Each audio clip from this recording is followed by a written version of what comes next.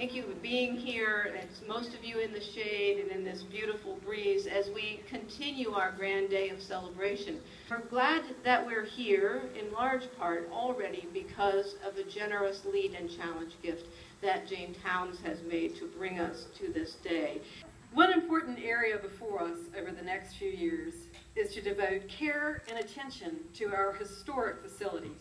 As president of the Alumnae Association, I want to express the appreciation of all of the alumni that the Alumnae House is a centerpiece project for our quarter septennial. 1, 2, 3.